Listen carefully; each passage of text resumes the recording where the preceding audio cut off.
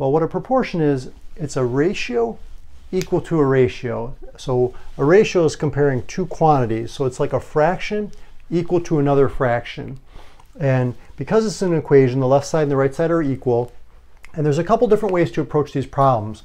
One way to do it is, whatever you do to the denominator, you want to do to the numerator. So for example, if you were to multiply the denominator by a certain quantity, you would want to multiply the numerator by the same quantity so you don't change the overall value of that fraction. Same thing with if you divide the denominator by a certain number, you want to divide the numerator by that same number. Adding, subtracting, that won't work. So it's just multiplying and dividing. You want to make sure you do the same thing to the top and the bottom.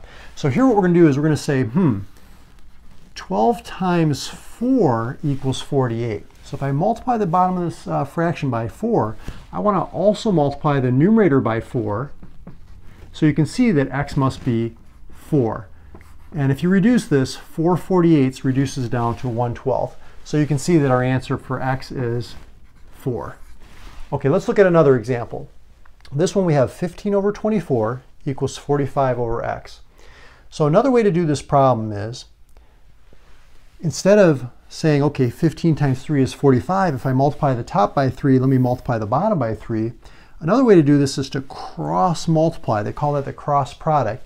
So the product of these two multiplied together equals the product of these two multiplied together. Okay, so you're with me so far? These are kind of large numbers though, so what you might want to do is you might want to reduce this fraction first.